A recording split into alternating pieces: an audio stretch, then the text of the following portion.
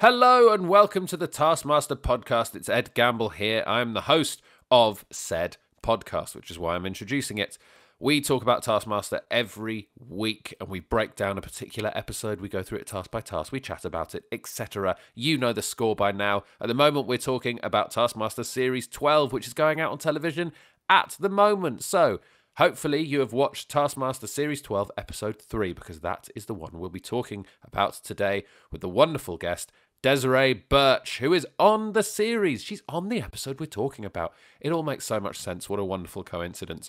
But before we get stuck into that episode, I'm excited to tell you about the new official Taskmaster app. I have got it. It's a good app. It's jam-packed. It's a Taskmaster extravaganza. Basically, it's like a show companion. You can watch along and, score along at home.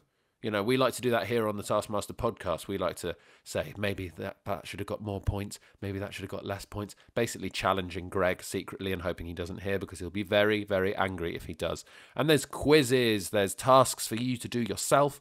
You can do them alone. You can do them with groups. And there's all the music from the show. It's a definitive Taskmaster app. Check it out at taskmaster.tv. Get involved.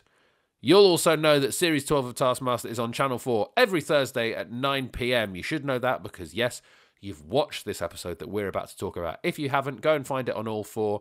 But make sure, tune in live. Get involved in the conversation. Thursdays at 9 p.m. on Channel 4.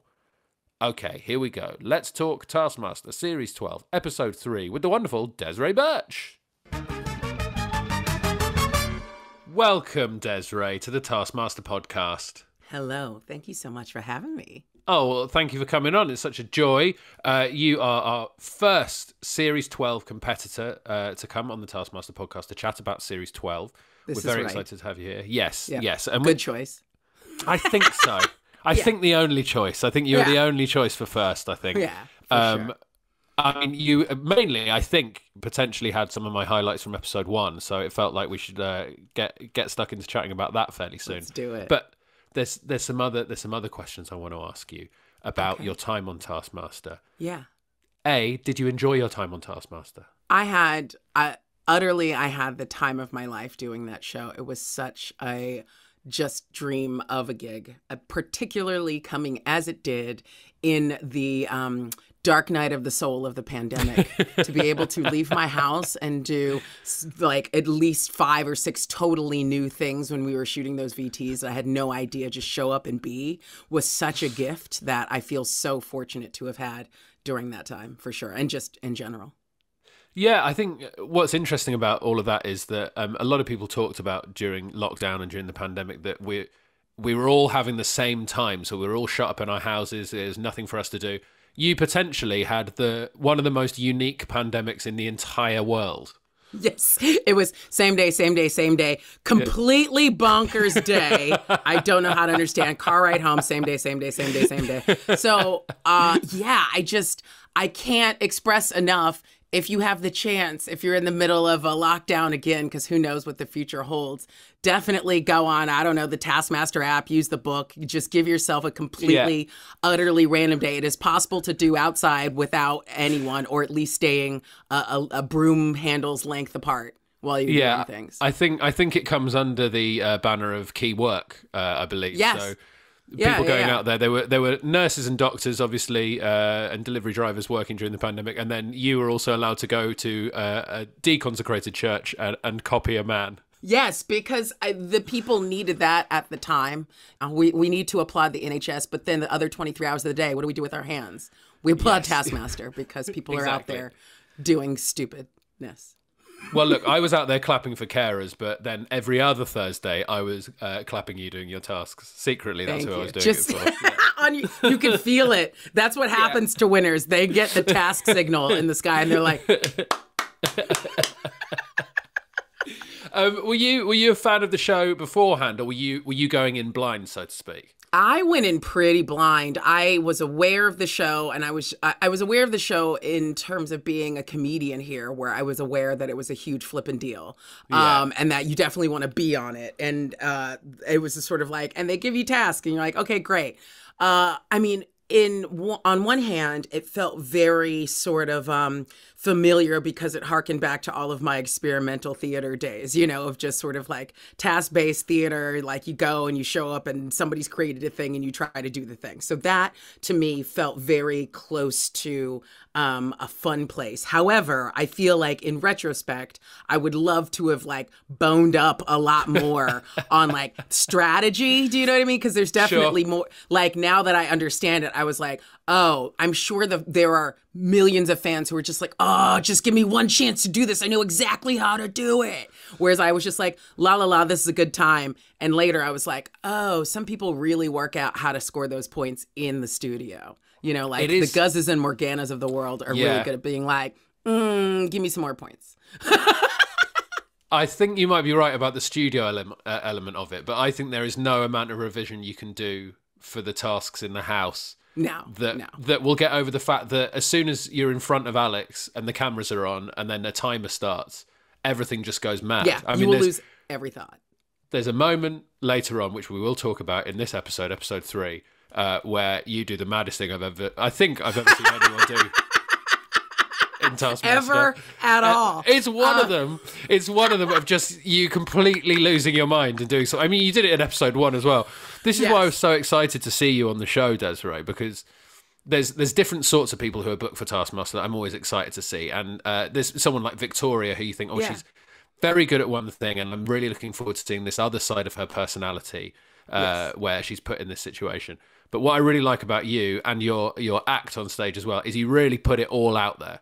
Like, it feels like you're just like, hello, I'm Desiree. I'm going to talk about everything that's in my mind right now. Which is why I was looking forward to you. Throw yourself into these tasks, which you absolutely have done every single episode so far.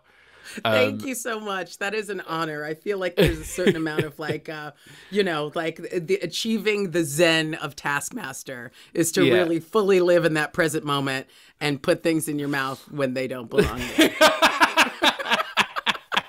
Let's talk briefly about episode 1, first of all, and specifically the bursting the balloon task, which, I mean, you really hit the ground running. I'm so proud of myself, I have to say. You should be. Because I failed spectacularly at that. But like, you know, when you show up to a place and they've made you wait for an hour to do the next task. And you're like, this must be big.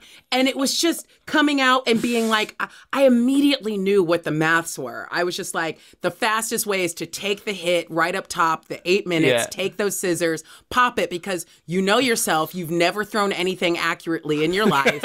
You know, like there's so many things that can go wrong. And I was like, just use the scissors. And I was like, but they took all this time setting it up. And then the minute I use the scissors, I'm going to turn back around and then wait another hour for the next task to be set up. So like, that's not fun. Like, it's just not fun. So like, even at that one point when I like groaned about the scissors, I was like about to like give up. And I was like, no, you use anything but those scissors until you are done. You have to throw your own eyeball, rip your nails out of your fingers and throw them at the balloon. You do that first. So even though it was like, it got stupid. And obviously it's all edited. Like I was 30 minutes in and then it started to rain.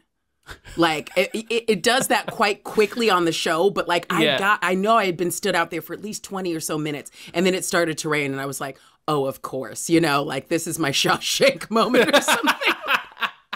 It was truly incredible, and that moment where you saw the switch flip, where you were like, right, well, I can't do this quickly and with flair anymore, which is one way to be remembered in a task. So I'm going to do this absolutely terribly in the most ridiculous way possible. It was the bucket of forks, was that switch flipping. Just going... there were no more forks in the shop, and you were just like, you're going to have to find me some more forks. I want a bucket of forks that cost you an hour. Yep. Best hour of my life spent trying to throw Poundland forks poorly, mostly at the ground, and then throwing a bucket like at a wall, and just, you know, ooh, if I could do that 3 days a week in a gym, it would be so fun. Also, to my credit, had those been like proper like John Lewis forks or something? I don't know if we can say that, but just forks with some weight. You know how you get those Poundland forks, and they're made out of like pretty much like aluminum foil. If we'd gotten a little bit of like, you know, welly on those forks, I think I could have done some damage. That's the problem. Alex cheaped out on the forks. That was the main issue with that, Desiree. If Alex had bought John Lewis forks, you would have won the task, wouldn't you? Yes. I mean, other forks are available, but yes. Yeah.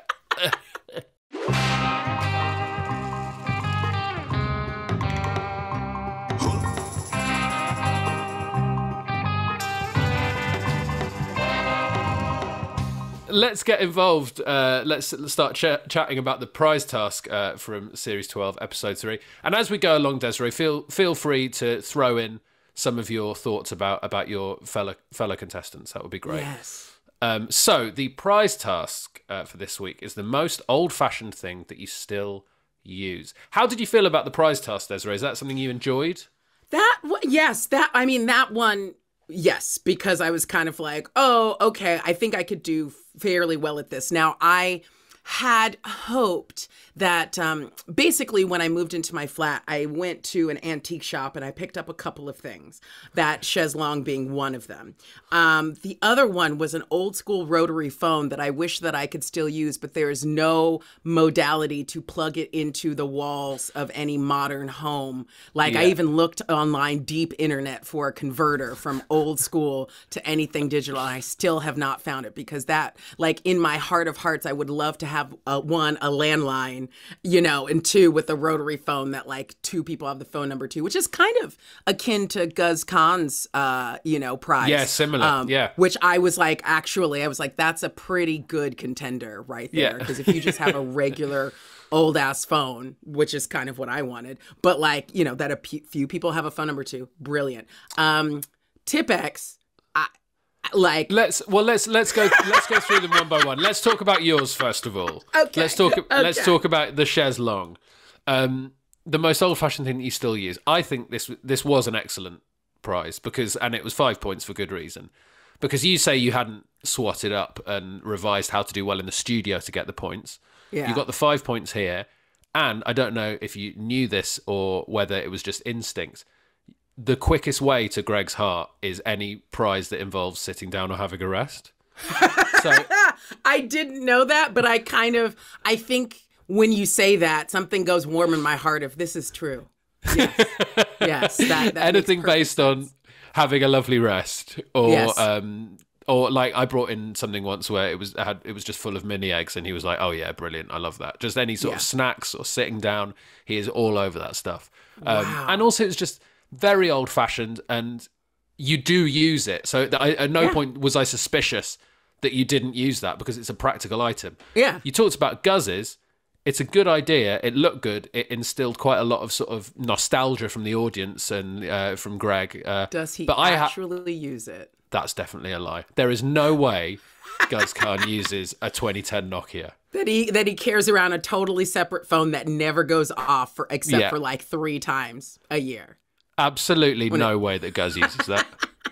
He's very active on social media. He's a very modern man. Yes. That is, he's rooted through a drawer or ordered one off eBay. There's absolutely no way he still uses that. I'm calling him on that.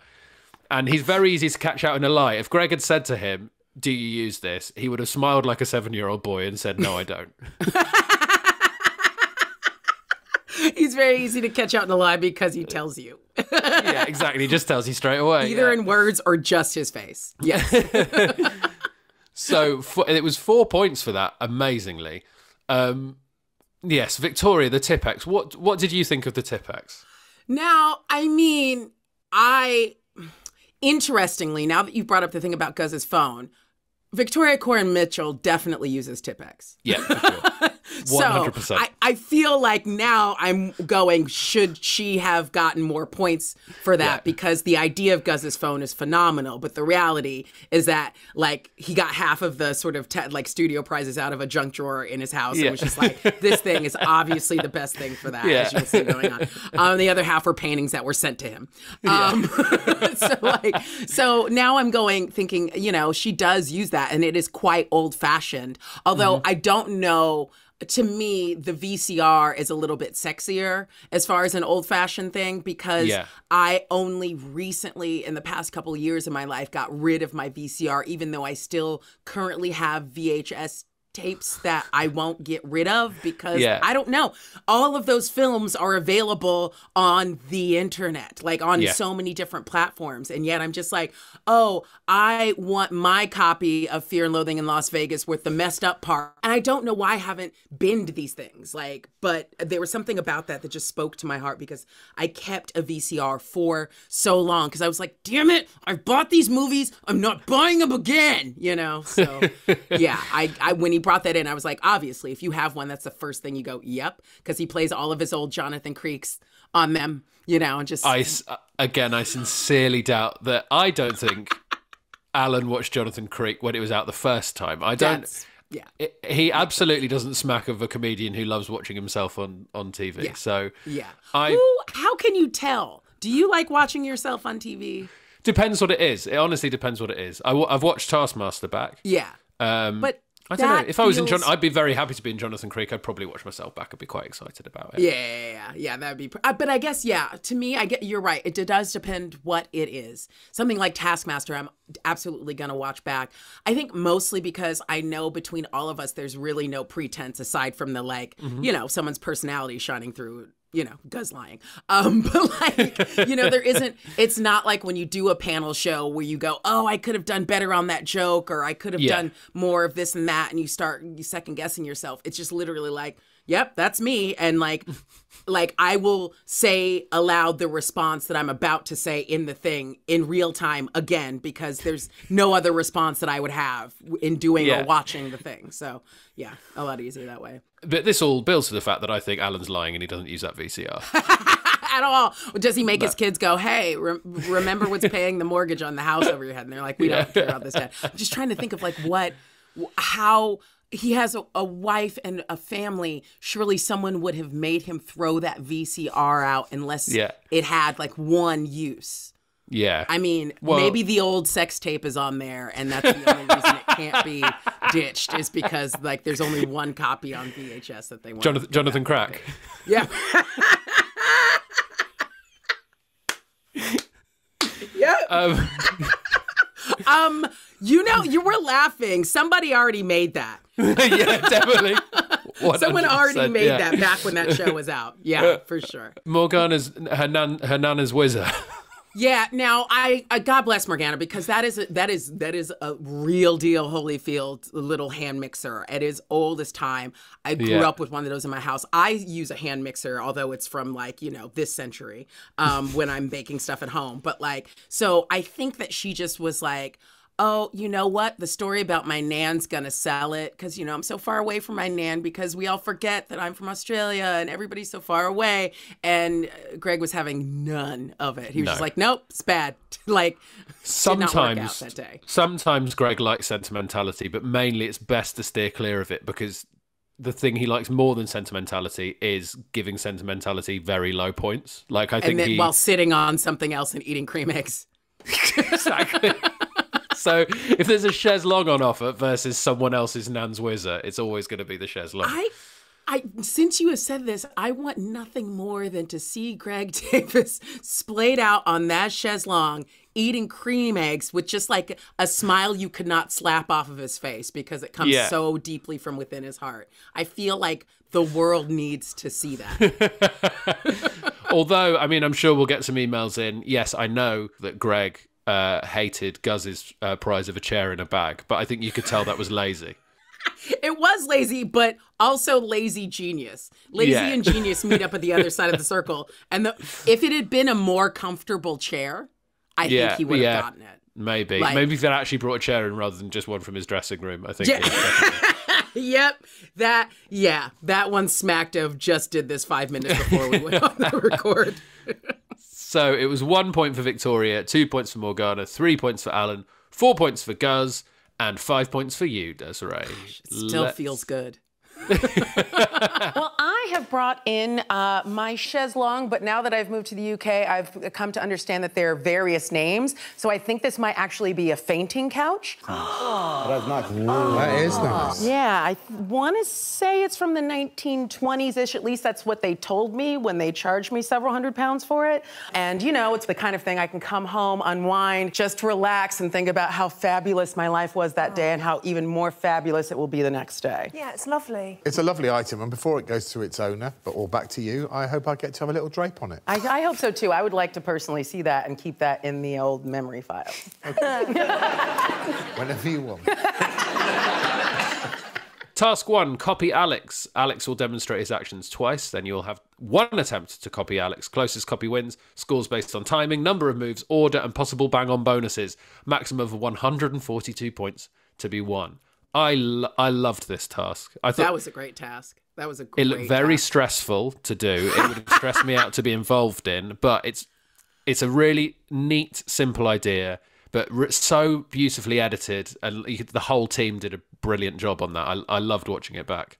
Gosh, that was, I mean, it was really well, yeah, that was just really well orchestrated, conceived, executed, like put together by the team who make the show to like, because, you know, I mean, the dynamic in that room is obviously we're facing each other in this long, ominous corridor of deconsecrated but still very imposing church, doing a dance move. And like, you know, I mean, Taskmaster elicits how many curse words, but then you're like, I'm in a church. And you're like, So you know, I don't know, like his little anagram of like things being Taskmaster, I wish I had remembered in doing half of these tasks because it comes up. But, like just trying to like find a way for you to write down and remember like the timing and the whatever, because it's only 2 times. Like if this were choreography, I'd get up and copy what was happening, so I'd get like a kinesthetic memory of doing it. But when someone's like, I'm gonna do it once, I'm gonna do it twice, and then you're gonna do it perfectly or suffer the consequences, then you're just like,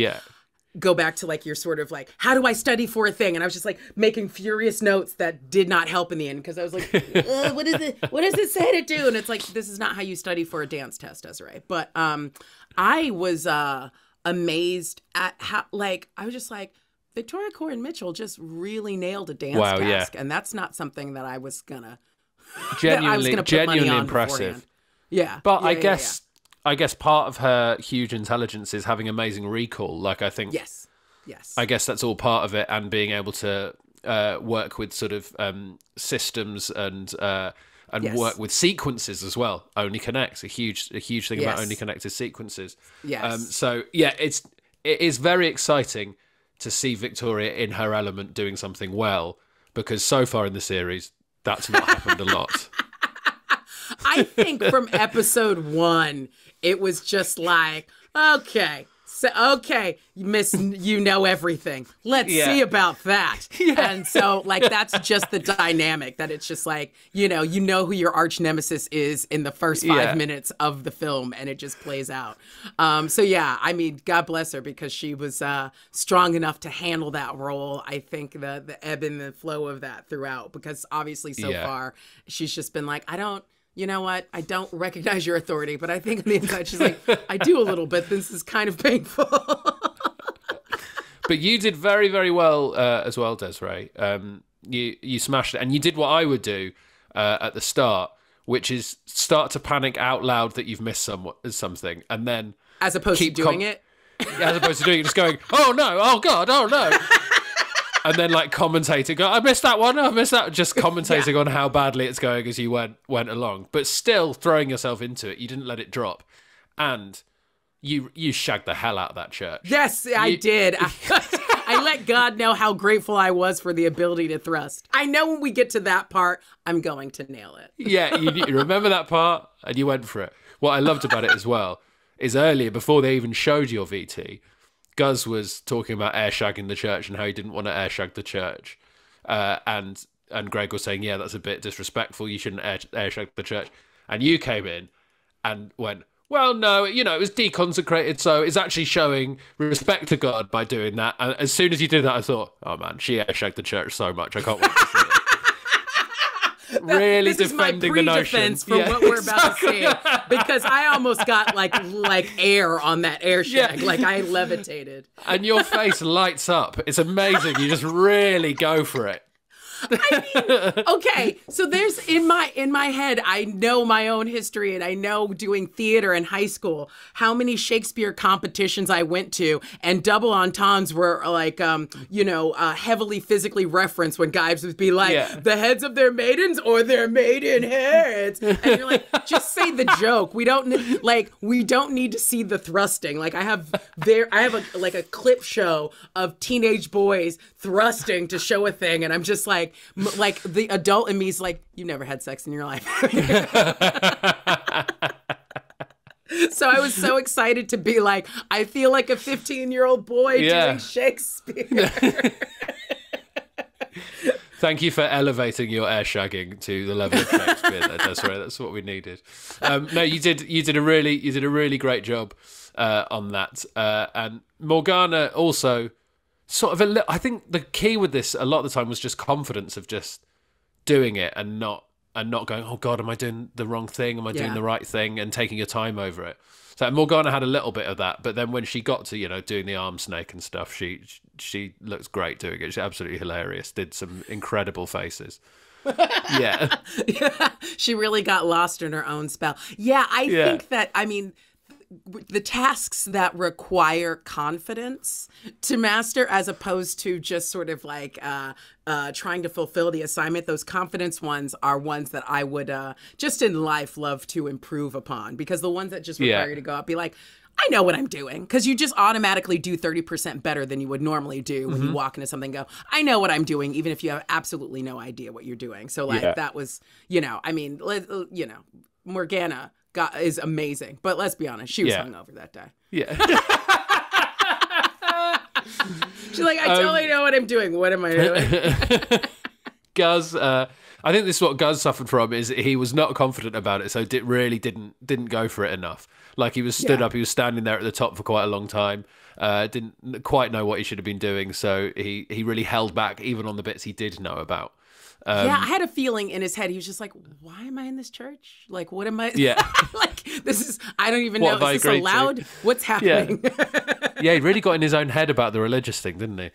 I don't know. If I were in a mosque, I might be like, am I supposed to be doing this here? Are there rules? Should I even be, deconsecrated, or whatever you do to a mosque you're not using anymore and you've turned into a disco or something. Like, I don't know. I wonder if there are any tweets this week of people going, would you air shag a mosque, Alex Horne? Yes. I mean, oh my gosh. And the only way to balance this is to have the task location location for the next series being a mosque, and they've got to do every single possible religious place of worship. Yep. A Buddhist temple. So we've got to now go to Tibet to shoot one episode of the show. Amazing. And Alan just couldn't give a shit. He checked out. He was like, yeah, no. You know what I mean? He's like, I'm Alan Davies. I don't need to do all of this. But he is in the great tradition of Taskmaster contestants who don't care how they do, but in a very, very entertaining way. Yes, absolutely. He's just very relaxed. He's coming across so well, I think, in this series.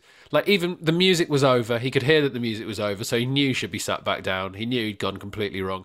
And he so slowly pinged the elastic band into the bell, walked back to the chair, no rush whatsoever. Yeah.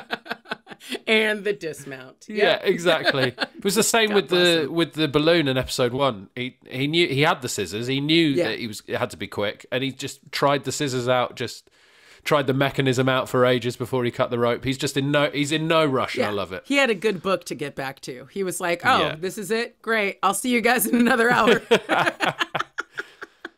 When you got the thing with Taskmaster written down the side, Desiree, was there any inkling that might be the order of moves? No, not at all. I mean, if I think back, perhaps, because it was there on the page, but like, I don't, taking the time to try to figure out what the anagram meant that I would lose at least a full try of writing down things. So I think I immediately made a choice in my head of like, that doesn't mean anything to me because I'm going to have to come up with my own sort of verbiage for what I got to do anyway. So whatever. But then later, I don't know if that would have helped or not. I would have needed like twice as many tries. I felt like this was just Alex doing a smart thing that he could reveal to. He had no intention of anyone spotting this. He was being smug because some of them are so obscure. Yeah. Yes. Artie Snake. Artie Snake. No magic way trick, am I gonna think sexy moves. Yeah. Yeah. No way. Right. So again, this is one of those things where it's like, I see why Greg really laces into this guy. Yeah. I love Alex Horne with all my heart, but sometimes a little bit too clever. Gonna get kicked in the shins. Because there are some things that sort of present themselves as a hack for a task, but in reality don't help in the slightest. Yeah. No, not at all. So it was 1 point for Alan, deservedly, 2 points for Guz, 3 points for Morgana, 4 points for you, Desiree, and 5 points for Victoria. Yeah. Thank God she got 5 points, because let's not forget, she's come bottom every single episode. Yeah, so I feel like this was a well-deserved win for her and a good victory lap to take. There was an easy way of remembering all the moves, because there were 10 moves, and each of them starts with a letter that spelled out Taskmaster. And also there's an easy rhyme, which they should have remembered. So it's tiptoe, ankle slapped, stop and shake, karate chops, magic trick, arty snake, sexy moves, toss up a treat, elastic band, return to seat. Quite easy. Yeah, I thought when I saw you before the show, you looked all excited about something. Now we know what, don't we? A lot of people will find that charming. Not this guy. Task 2, make the highest sand bridge across the river. You may not leave the lab. Your sand bridge must support the egg, and the egg must be able to pass under the sand bridge. There are 2 bonus points for the most extravagant sand bridge. You have 15 minutes. Your time starts now. I would have hated this. I'll say this for a kickoff. Yeah. So totally not my sort of thing. How did you feel about this as soon as you... Well, okay. Before you open the task, Desiree, let's talk about this. So before you looked at the task, which classically describes everything that's in front of you and tells you what you have to do, you walked into the room. First thing you did, dipped your finger in the sand, ate some of the sand. Yep, just checking. I don't know what to say for myself. I have many explanations that will never come near the truth. I think the truth is that I will say with all grace and love to myself that I am a fat kid at heart that will discover the world through my mouth before anything else. So I saw a bucket. And I was just like, I mean, there was all kinds of things going on. It looked like a big bucket of brown sugar, but it was also like that loosely compacted sand. It isn't like beach sand. It's like that construction sand that's sort of like loose and fluffy. And I could make an excuse about like, well, the chemical composition would be important because if I add water to sugar, I'm just going to get like, sweet water and that's not going to build anything. So I need to know what this substance is. But underneath that is a real truth of like, I just want to put things in my mouth in order to know them with my heart. And so I saw that and it looked like a big bucket of sand or sugar. And I was like, sure shot way of figuring this out. Like, Desiree, just pick up the thing with the task. But open the task, yeah.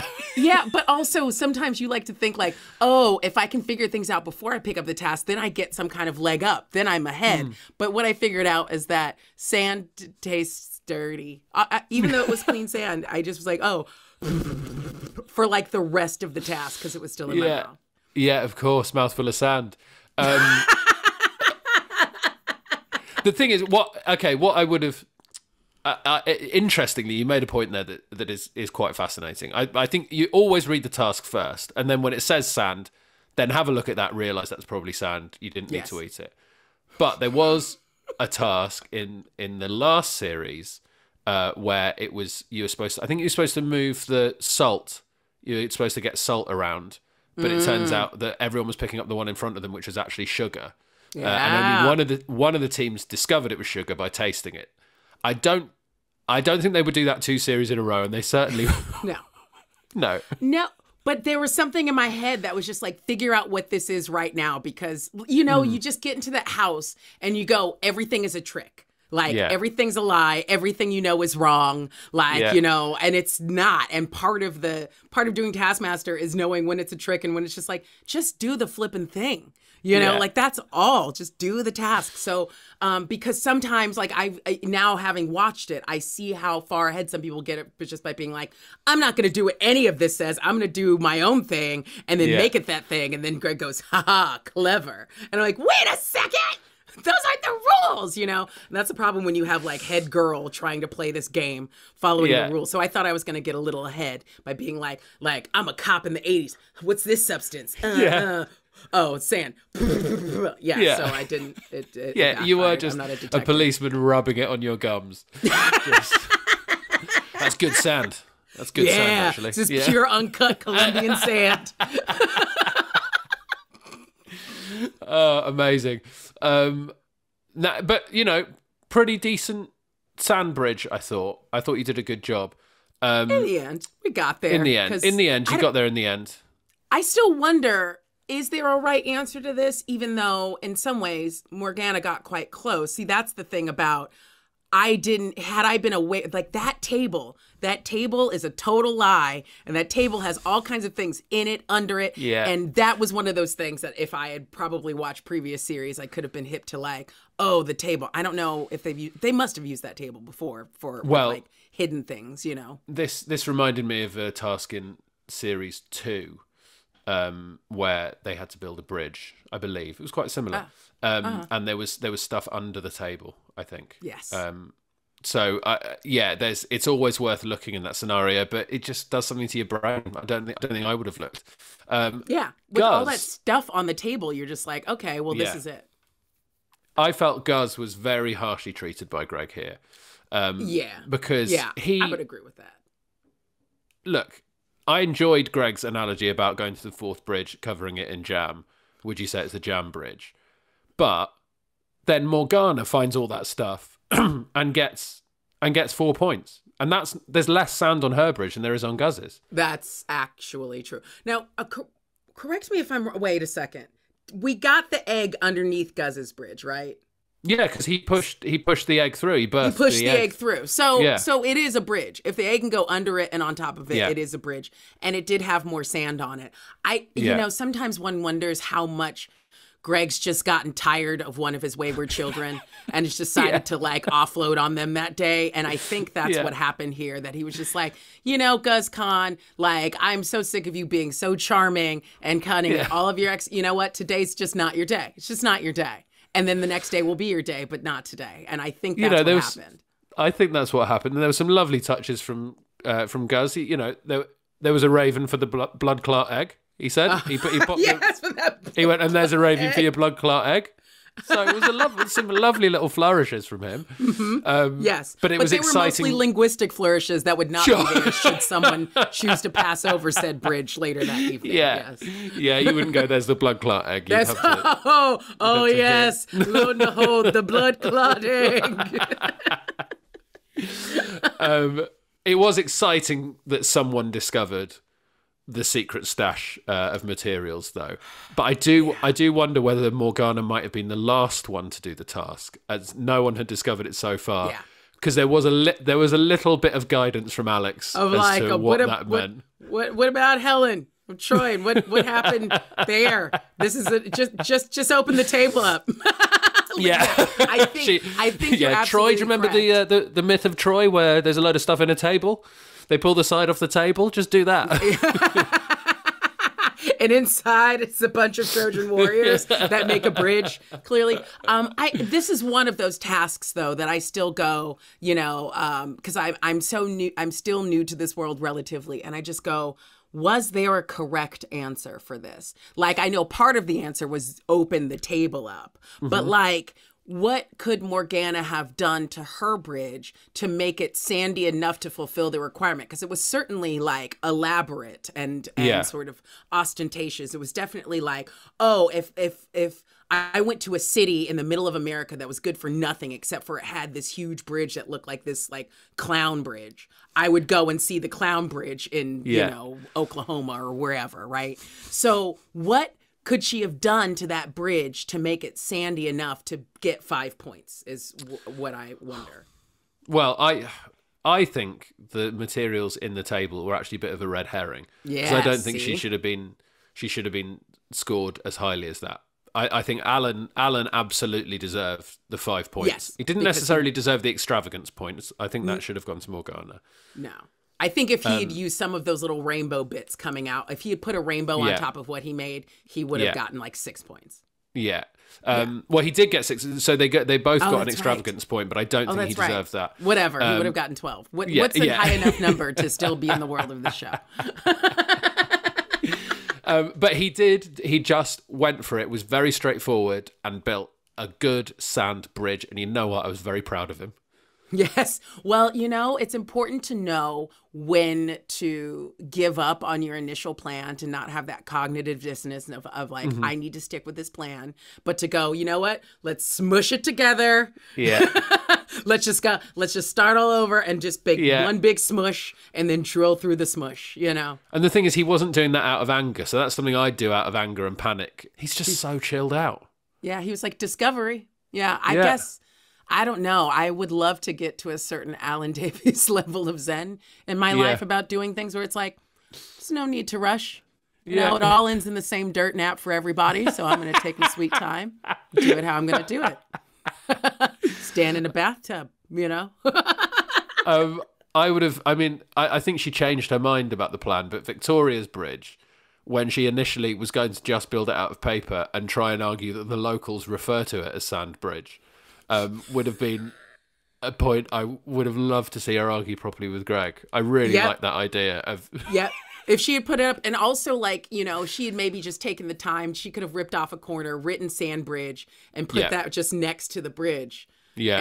And I would have loved to have seen the legal precedent argument take place on Twitter after the show about legally would this be referred to as the Sand Bridge or not, despite its components. I mean... I think you can do it, right? I think you can do it because you can say that the town is called Sand. You could put up a sign saying "Welcome to Sand," and then that would be the Sand Bridge. Because Waterloo, right? It's named after the place. It's not made of waters and loos. Loos, yeah. just really clogged loos. Yeah, just overflowing everywhere. I mean, I guess I was just. Sometimes when Victoria and I are in the same company on a task, I just go, phew, because I didn't know what I was doing, but as long as I'm there with someone I know is demonstrably brilliant, then I go, well, we both thought we had an idea. Like, I guess I thought in my head before I started that, I was like, I'm going to make all these little sand houses and I'm going to connect them using architecture, knowing about bridge support and the structure needing to come together at the center. And then I was like, no, I'm not. It's flipping wet sand and it's going to fall apart immediately upon contact with any other solid object. It's very interesting the thing you say about is there a right answer, and you're still thinking, is there one right answer? And I don't think there is for this one. I would have panicked and tried to find a hack, and my only thought was to crack the egg and mix it with the sand. So then my gosh, that's genius. The bridge itself is always supporting the egg because the egg is within the bridge. The bridge. Does the egg support the bridge? Does the bridge support the egg? Support the egg. Like, how? Classic philosophical question. Yeah. Yeah, that would have taken up a lot of good studio time and created a fun little argument for everyone. So that's brilliant. Now, do you think that would have worked on sand? I know that like egg makes things like it works on meatloaf. But like it does bind it together. I mean, obviously I would have tried the sand to check to see if it was mince beforehand. But then I guess, if you crack the egg as well and crush up the shell, you can have a smaller hole at the bottom for it to pass through because it wouldn't take much for that to pass through. That's true. It would look. I would have panicked. I would have cracked the egg and then tried to argue it in the studio. That's always the most fun thing to do. Yeah. Wow, you really know the game that you're playing. It's gonna make. Yeah, but I still would. That would have been 1 point. You say that would have been a big argument in the studio and taken up loads of time. It would have done on the night, and then the edit would have been, well, I cracked the egg and mixed it with the sand. 1 point to you, Ed. That's what it would have been. And you're like, but there was a whole like dynamic struggle. There was a 3-arc process to the whole story of doing this. Yep, 1 point. If one were to sort of just, that's very sandy. Strengthen the foundations with some rainbows, and I think he's going to be quite welcoming. You've got 40 seconds. Yeah, I'd live here. Oh, yeah. Right? Oh, the highest. Oh, no. You've got 2 seconds. You have to let go of your bridge. I don't. Well, you do. I'm going to propose this to the council and see if I can get some funding. Task 3. Film the most thrilling 30-second sequence wearing the welly cam. You have 30 minutes. Your time starts now. Presumably, Desiree, they edited out the bit where you walked into the room, licked the welly to check that it wasn't chocolate. I thought it was a shoe. Licked the bottom of it just to make sure that it was new for me. Yes, they definitely licked the camera, and then they had to clean that as well. Yeah. Oh, man. Now, okay, this one I actually didn't, I mean, this is one of those that you don't know how well you're going to do, obviously, until you're in the studio. But I realized immediately after giving my explanation for the making of my film, that was not indeed the explanation. It had to do with something a lot more subliminal. Like, when he was like, oh, yeah, those ducks are genuinely scary. I was like, I think what I'm drawing from are recurring nightmares. Because, really? I do have like recurring nightmares of my home, my childhood home, being invaded by whatever baddie of the day it is. It used to be vampires. Now it's zombies because we're more in a zombie era of time. But like I have I'm like, oh, I'm having this dream. And it's just like, I always get waylaid on locking all the windows and all the doors. And I always get to the garage. I don't know why, Desiree, just go to the garage first. I always get to the garage and that's the last door. And they're already starting to come in that door. And that's when it's like, oh no. And I have to start fighting and then blackout. Like I immediately wake up afterwards because I'm just like, I don't know how to deal with this. I lose this every time. So I think in the making of that, it was just about feeling encroached upon, and like using the stop motion to do that. Actually, harnessing the reality of my inner childhood turmoil proved to be a good point for that. I'm very into Guz's version. Hang on, have you, these dreams? Yes. Sorry. Since you did the task, have you had another one of those dreams? Or have you fully exercised that now? The dream, because of having done the task. You're right. I haven't. So, you never know if a recurring dream is gone forever, do you? Yeah. You just have to die. Until you're dead, I guess. Yeah. Until the vampires finally get in and they're like, this is the end. And they're vampire ducks, which these could have definitely been. I thought yours was great. I think it was so good. I think it totally deserved the 5 points. I really liked it. Genuinely quite scary at times, as opposed to Morgana's, I also loved Morgana's, but it didn't have that edge of being quite scary. It was more. It was silly. It was a silly. By the time a ghost is taking a dump, I'm suddenly like, wait a second, this is the downstairs loo. No poos. I was just it was something about seeing the ghost on the loo, and I was just like, okay, this is now a children's story that's very cute. I am not. It was thrilling, maybe. I don't know. No, I don't know if it was thrilling. I would say Victoria's, which was a little bit more action. Like, we're gonna get to Victoria's. He did say sort of action-packed, right? So in some ways, she did fulfill that when we all kind of went more horror thriller direction. It was most thrilling. Most thrilling was the on the task. So now, I guess an action movie being retold in stop motion, not even animation, but just stop motion drawing, isn't as thrilling as an actual Bond film. Right. Yeah. Quickly want to say about yours and Morgana's, the only thing that spoiled the tension for me was the fact that because you were walking wearing the welly cap. Yes. You both had to limp like a pirate.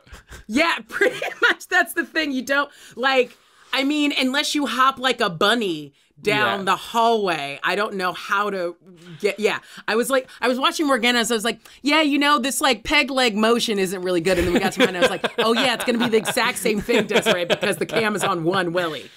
Oh man, I don't think it took away from it too much. I think they were both great and deserved to be at the top of the table. Now Victoria's was. I'm sorry. How did she get 3 points for this?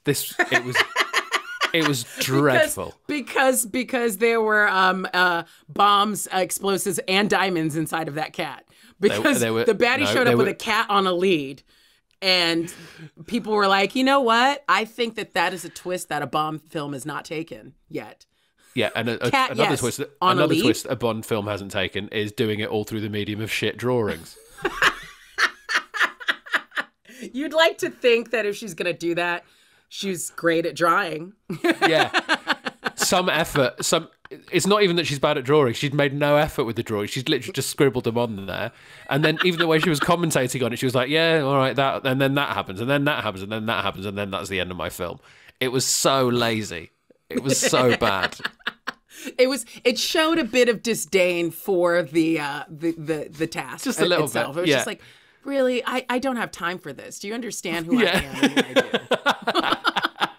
do? And that's fair. Look, that's fair. She's a national treasure. So, yes. Why should she be doing this welly cam nonsense? But I felt bad for Guz that he got the same amount of points as her because his was inventive. He had a story. I'd never seen anything like it before. A Wild West movie in the West Country. It was a Wild West Country movie. I didn't even know. That was a bit of genius, and I think actually deserves some recognition for what it was. I don't I guess I'm the only person watching it who doesn't know about the West Country accent and the "you are." I still to this day I'm just like I don't even understand what that is. But he, taking in what Westerns were, which were started as spaghetti Westerns made by Italian directors, about this fantasy about the American West, and like him being from Coventry and having a fantasy about the West Country, and it's a new version of a Western. But like, didn't he say "you are" and then like blood clot again or something like that? I can't. It was "ooh are you blood." Who are you? Who are you blood? That's what it was. So I like that. That to me is, I don't know. Like that's gonna be. I feel like when he's sitting on like the Tonight Show, like I want them to show that clip of his work. rather than the Hollywood film whatever he's film he's currently promoting in. at the time. Yeah. Imagine if he goes for an interview about, I think he's in a Zack Snyder film that's coming out quite soon. He goes on the Tonight Show and they show "Who are you, blood?" "Who are you, blood?" And I was like, well, some of your early experimental film work is actually quite inventive. I think we have a clip. And then on the Tonight Show, they should show Victoria's one and go, that's the same amount of points. How do you feel about that? You say this, but we're gonna see a bomb film with an exploding cat on a lead in like 3 years. Sure. They're gonna be like, nobody remembers that. Yoink. Just the 3 points for Guz, and then look, I feel like Guz deserves 3. I think 3 points was good. The 3, 4, 5, I agree with. Victoria should have been 1, and then Alan's happily at 2, because this is not a man who's focused on the task. This is a man having a breakdown. This is a man who has had to spend a lot of time fully clothed in a bathtub entertaining young people, and went with that. Just want you to clarify, you mean his children, right? Yeah. Sorry. Sorry. When you're a dirty person in general as a comedian, you don't realize how many dirty things you say that you thought were innocent because your mouth doesn't know how to wrap itself around any other ideas or thoughts. Yeah. So that in my head, I was just like, yes, he's entertaining children, and now we've got to have to call in the local authorities kind of situation. So what exactly? So it was him and Victoria. Cthulhu showed up at some point, I think. Yeah. To like save the day. Again, I felt like he started doing it and didn't know what the story was or where it was going, and it was like a kid playing with action figures. Yes. Where and then an octopus comes in. Oh no! I'm dead. Yeah. And poor Victoria only finding out in the studio that she was part of this, that there was like a voodoo doll of herself that had been wait, drowned is in that a me, bath. Victoria? Yeah. And I'm dead now. Yes, you died of drowning. Yeah, he had an absolute meltdown.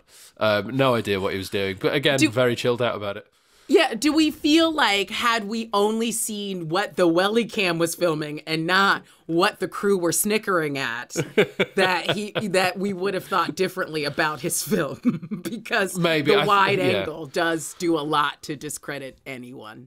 It totally does. But you had to show that there. It was him splashing around. Yes. He was in a bathtub playing with action figures like he was 5. Only he was like, I get to be in my jeans this time because Mom never let me do that. No shoes in the tub. I'll show you.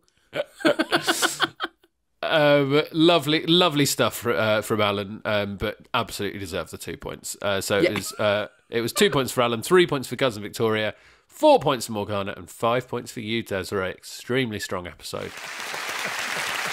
Right. And it throws up that age-old quandary. Was it creative or was it lazy? Lazy? The creative process is in here. Yeah. Not stomp, stomp, stomp through the garden. It's the first time your authority's not worked on me. I enjoy the idea in a Bond film that the villain might store nuclear weapons inside a cat. What's the sort of thing they do? It's not the sort of thing that... Yes, and I think if they did do that, honestly, I think it would be the end of the franchise. Live task. Correctly guess your teammate's object.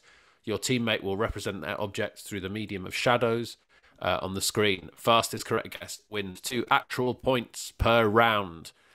So this is a lovely use of a shadow screen. Yeah, I mean, this is a brilliant, beautiful use of a shadow screen, a gorgeous shadow screen. And I do have to give Guz Khan a lot of credit for his diligence and patience. He, Victoria was screaming out things and he was just like, nope, I'm going to accurately cut out this tank with all its wheels and its long little pokey thing, because all we will need is one look at this to know exactly what it is, It was and very good. Yeah, that was brilliant because, he spent all the time and it was worth it. Absolutely. Yeah, that was certainly the strongest one, I think. And Victoria really does just keep shouting guesses. And now in retrospect, looking at, because I was focusing on Guz and then I was like, well, is he going to turn around at any point? Because I got to be ready. Obviously that's a dragon. The bird of peace. The bird of peace is vomiting. They're like, you're making this so much harder. But you had a similar vibe in that game, Desiree, which I really liked. You could tell how competitive you are in this game, because at one point you got the right answer. You got worm. Yeah. Morgana signalled that you got the right answer. Alex said you'd got the right answer, and you kept guessing like it was catchphrase. You were going, worm. Someone went, you got the right answer. You go, the early bird catches the worm. Just in case. This is the eating the sand version of playing this game. Because there's no extra credit unless I don't know, I denigrate Alex, clearly. But I was just kind of like, it can't just be as easy as a worm. Is it Artie Snake? What are we doing this time around? Yeah. So you got the right answer and then gave what you thought should have been the right answer if they Yeah. I was like, that was clearly way too, it can't just be worm. Also, if we're ever playing charades or anything remotely close to this game, always have me guessing. I'm way better at guessing than I am at doing the thing. Just have me guess. I will throw the kitchen sink at this job. Well, you did that in every task in this episode, and I do think you've struck upon a new phrase there. So now on the Taskmaster podcast, whenever any contestant really throws himself enthusiastically into a task, too much immediately, we're going to say that they've really eaten the sand on that one. We're going to say they've really eaten the sand on this task. I really did eat the sand on Is that like biting the dust? No, it's entirely different. You may indeed bite the dust at the end, but if you start by eating the sand, I mean... Yeah. So Victoria and Alan got 2 points. You, Morgana, and Guz got 4 points. So, final points. 21 points for you, 18 points for Morgana. Guz got 14, Alan got 14, Victoria got 13, her third last place in a row, every episode. And a brilliant victory for you. So you're out in front in the series at the moment by 5 points. But it's still early days, and Morgana's quite close behind you there. Yeah, she is. And then everyone else lagging a little bit. Yeah, she's she eats up points. She really gets in there. I notice, and I love her with all my heart. But I'm like, oh, you're an assassin. I see. You're coming for me. You are. Yeah. She eats the sand on a few tasks as well. Actually, to be fair to her. We have a few emails from listeners, Desiree. Okay. We get a lot of emails on the Taskmaster podcast from the States anyway. Oh, good. Which is, I'm very happy to receive them, but it's always quite weird. It seems to have really connected with people in the States. On there, and I don't understand because there are people who are ravenously devouring it there, and at the same time, everyone is on my Instagram feed going, "Where do I watch this in America?" And I'm like, I don't know. Talk to the other fans. Go on the internet and ask them. They will tell you because they're all watching it. I have no idea where they're finding it, but yeah. Well, we got a few emails in on the same note, really, but let's read this one. Hello, Ed and Desiree. Huge fan of you both. I have a question for Desiree for the podcast. What's it like being the only American in the group? Taskmaster has such strong British energy, and I just wondered what it must be like. That's from Corey in Connecticut. Oh, hi, Corey in Connecticut. Well, I will say that because I've been doing so much just sort of like comedy, TV, other things here, being like, I have grown accustomed to being the only American in the group. What it means is that you are often laughing at things that you have no idea have any basis in any form of reality. Everyone's like, oh, it's kind of like when so-and-so did such and such on this show from a decade ago. And everyone's like, hilarious, amazing reference. And you're like, ha, what? So that happened quite frequently of like, there's a lot of me. I mean, I laugh a lot anyway, but there's a lot of me laughing extra loud to be like, that was probably an important thing from the 90s that I should have known. And I don't. So just to let any British comic who's listening to this know, if you've ever made Desiree laugh, she's probably not doing it because she finds you funny. Yeah. She's probably like, just I doing have it to to Google join. this later. Yeah. She's assimilating. She's like, furiously typing the Inner Notes app, what she's got to find out for the future. So that is, I think, the only thing that makes me feel like a little bit sort of out.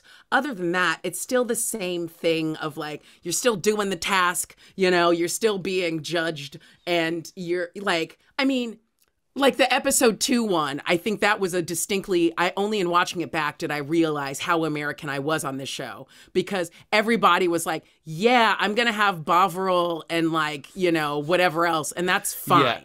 This is acceptable. This is, why wouldn't you ask me to identify this? And I was like, what the hell is wrong with you people? How does any of this count as food? Like, well, I mean, you guessed, and I've eaten the sand. The sand was better than most of those things that I put in my mouth. We had a similar email from David in Pennsylvania, who asked another question. Really, does the difference in perspective give you any competitive advantages or disadvantages? I think that there might be a bit of an advantage in that sometimes my cultural references may be a little left field, and so they might appear novel. I'm trying to think if there's like a good example of that. I mean, there's so many times when people are like, oh, that's really clever. Like, not even on the show, just in life. And I'm just like, that's just like a saying. Like, I've just said a thing that Americans say, but it sounds clever to you. Just like many British sayings are like, oh, I've never heard that. And that sounds really funny. It's like, yeah, we've been saying that for 1,000 years. So that might... I haven't noticed that it's given me any particular advantage or disadvantage aside from being just sort of a bit novel. And like people have a tendency to be like, oh, okay, well, you don't know what's going on. So, you're just having a good time. And I'm like, yeah, I don't know what's going on, which is half true. But also I should use that to my advantage a lot more and just be like, I have no idea. I have studied this intently. Those turns of phrase, I've definitely noticed adding something distinctly different to Taskmaster, and it's being really exciting when like you exclaim something that is so natural to you being American. Yeah. And then it's so different to everything. We're all like, this has been like 11 series of people going, oh no, I've dropped my trilby in the pudding. And then there's some of the phrases that you come out with as really stand out and are absolutely brilliant. We all remember What's a trilby? Do I need to go into my notes app right now and just like, yes, trilby in the pudding. Yes, Ed. What? Thank you for laughing at that as you proved your own point. I mean, the general idea is that it's a thing I don't understand. That is very true. This is from Meg, and she's from New York. These are all American emails this week. Dear Ed and Desiree, in the balloon pop task, it says you may buy things from Alex's store. Do you think it would be within the rules to use other items? My first thought was untying the string or cutting it with something sharp. On the Danish Taskmaster, there was a contestant that used his pocket knife in a live task.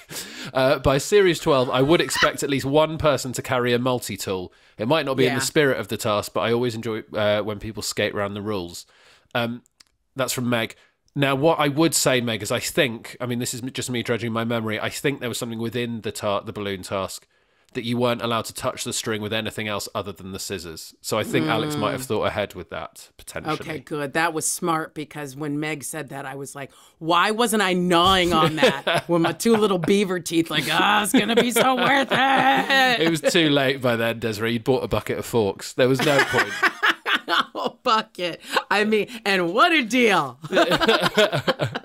It's interesting, carrying a multi-tool. I feel like they might dissuade you from doing that, because then you would just use it for every task. It might be so boring. It's like, right, let's see what Desiree did with her Swiss Army knife now. Post-apocalyptic version of Taskmaster, where people just walk in, stab the task, and leave the room.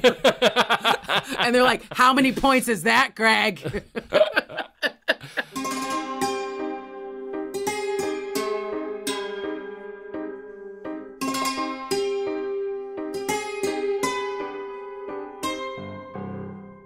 Desiree, thank you so much for coming on the Taskmaster podcast. You've been brilliant, of course. Now, I just ask you, as I ask all of our guests, to rate your experience on the podcast between 1 and 5 points in the style of the Taskmaster. Don't feel pressured to give it 5. You give it however you feel. Here's what I'll say. So as far as rating podcasts, 5 out of 5, 4.5 out of 5 for preparation. I did have to watch the episode, but then I was going to do it anyway, because I love not having to prepare for a task. Of course. I would give the fact that I've had to close all of my windows and am sweating inside of the room I'm recording in a 1. I will give the sort of dynamic of you as a great host. I would definitely give that a 5. Good to hear. I would give twiddle in the pudding. What is that? A thing? Trilby in the pudding, yeah. A trilby in the pudding. Or a twiddle, if you like. Neither of them do I understand. I would definitely give that a 4. So I feel like I haven't done the math on this. That 1 on me sweating is going to really draw things down. But I'm gonna go ahead and say that we're going to come to around a 4 total on the podcast, simply because you could not be in control of the humidity today. Yes. And fair enough. Was an issue. So it would have been a 5, but you're warm. Bonus point though for coming up with wait, say that again. It would have been a 5, but you're warm.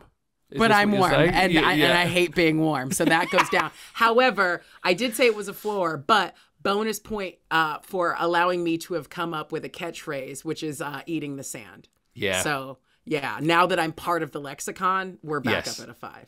Totally. Well, that's good to hear. That catchphrase will genuinely last. I will use that every time I need to. Will you also use trilby in the pudding, please? I will try at some point. I feel like that might have less practical application than... God. Desiree, amazing. Thank you so much for coming on the podcast. We look forward to seeing what you do on the rest of the series. Oh, same. Thank you so much for having me. Thank you. Bye-bye.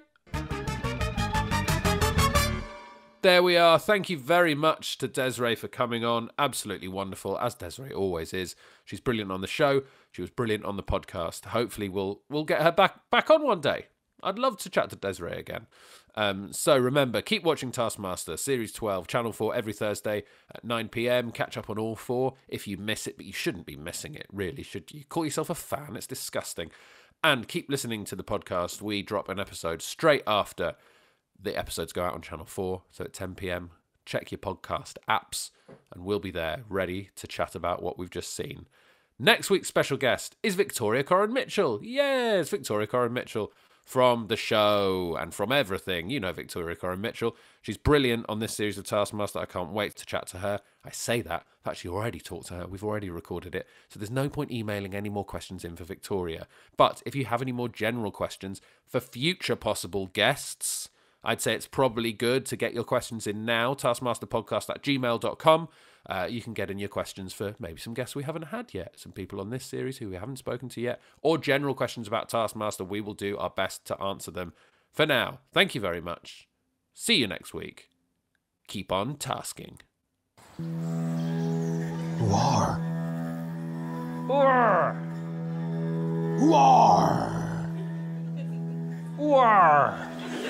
Now, who are you, blood? Who are you, blood? Who are? Who are?